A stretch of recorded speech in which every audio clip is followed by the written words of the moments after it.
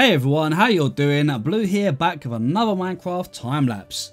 Today we're going to be going over how to plan and build a medieval dock, and this is going to be a pretty large build, so we're just going to cover some of the basic principles that I follow when building. Now, as always, the first thing I do is completely clear the area. This includes things like grass and flowers. That way it leaves us with a nice clean canvas to work from and just makes building a little bit easier.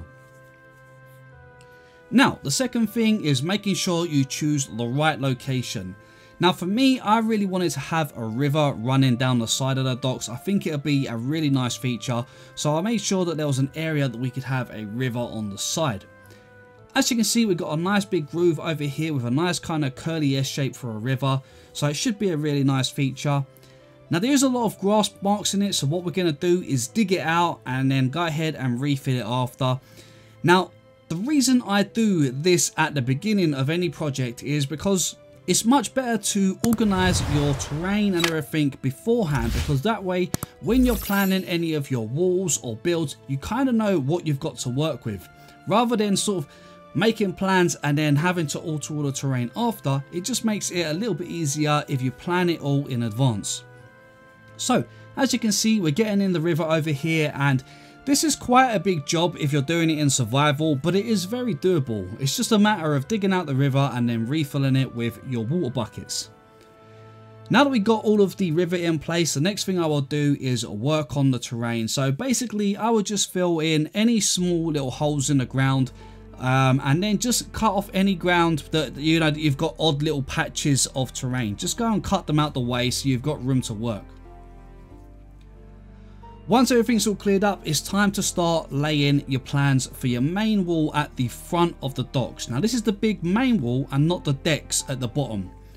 Now for this, I just follow a simple path, and I normally tend to stick to odd numbers for most of the builds. So the gaps between all of these pillars here are 5 blocks. Okay, there's a pillar on the 1st and 5th of every block. The best thing with sticking with the odd numbers is that you always have a center point for every wall. On the corners, we do go a little bit different, because I normally go on a curve with a 5, a 3, a 2, a 1, and then we curve again and we go a 2, a 3, and a 5.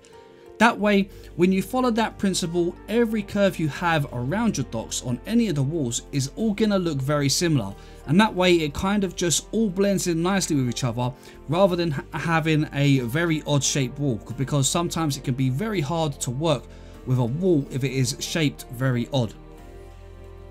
Now as you can see over the back here, once we start getting in the rest of these walls here, I go ahead and level off all of the terrain behind it.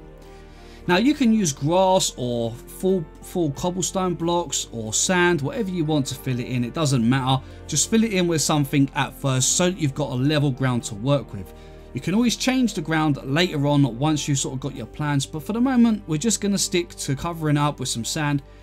And again, we're going to come down here with the walls for the little river, and we'll be putting walls on both sides, and they're not necessarily even, but because we're going to be following the same curve pattern, it will look fairly even when it's finished. Now like I said, most of the walls here are going to be 5 blocks wide. Okay, there's that in sections of 5s. And we kind of make them sit a little bit further back from each other as we go along, and then when we get to the corners, we simply curve with a 3, a 2, and then a 1, and then a 2 and a 3 block, so that we get that even curve on every corner. And as you can see down here, every curve kind of blends, it's a very smooth curve, but it all matches each other, even though it doesn't completely line up on both sides. Once we're finished, you'll see that it looks like it is designed to fit, because every curve is angled the same way. Now it's not always possible to do this in every circumstance. Some builds you have to go off of that, but if you can, it's always good to keep your curves angled the same so that everything kind of blends well, because if you have a big swirly wall that has too many different angles on it, it is going to start looking a little bit funny. Now, with that being said, we're going ahead here, guys, and again, just filling in all that ground behind all of the walls, just to even off all the ground. Now, I know it looks pretty flat at the moment, but we will be covering that in just a moment. But before we do anything else, the next step that I do when I get to this point is start filling in all of my proper blocks.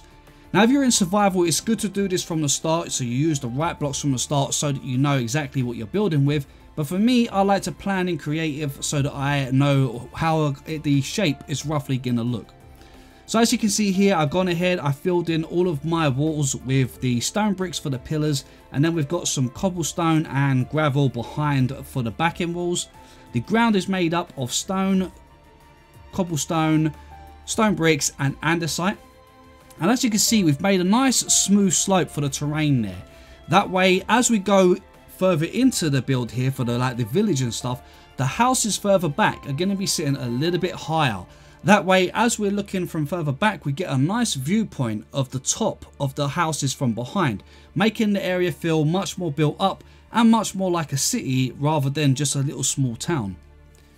As for the docks here, you can see I'm putting in all of my final little details here, guys, and I'm not doing anything too crazy. I know it looks quite busy, like there's a lot of things that I'm doing, but the work is actually pretty simple here. Once you've got all of your basic details in, you want to start working on some road layouts. Now, one thing that a lot of people do with their roads is they do all these plans, lay everything all down, and they think that they're a solid guideline that you have to stick to, which you don't. You know, these are just guidelines. We can move them at any point. But one of the main things you want to make sure that you do is that you make enough connections between everything so that you have plenty of roads to connect to roads. And you don't want to end up with any straight roads. Make them all curved and swerve around each other. That way you create a nice natural flow throughout your village. Now, as you can see, we're moving on to planning out some houses here, and these are just some basic shapes. I'm making some diagonals, some straights, some ones with like loads of different sticking out bits, and I'm kind of trying to think in my head as I'm building what sort of things are going to be placed here. Now, these are not necessarily things that they have to be, but I'm just trying to give myself a kind of a visualization of what is going to be sitting on the front of the dock and what's going to be sitting further back.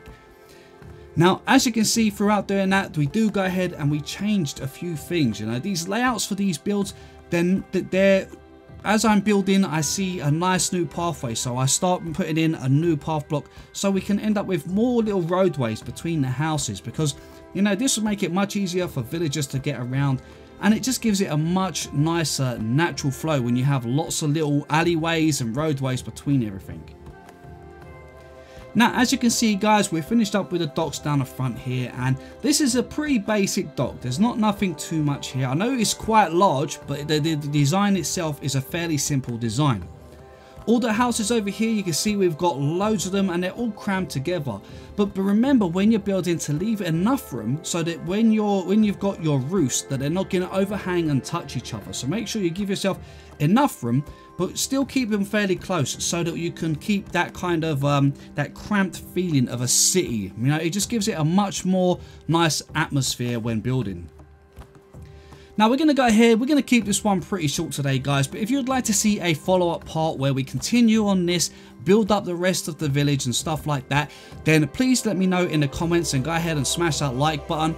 I'm considering making this a series, so each series we'll take a new part of the village or a new section, we'll build it up, we can go over sort of color palettes, you know, choices for buildings, why I build certain ways, how I plan where houses goes, how I plan where walkways goes, and all that. So we can cover a lot more subjects in general, but this one is just a start off, guys. So be sure to let me know in the comments if you would like to see more sort of guides like this where we talk over a lot of the work in the process.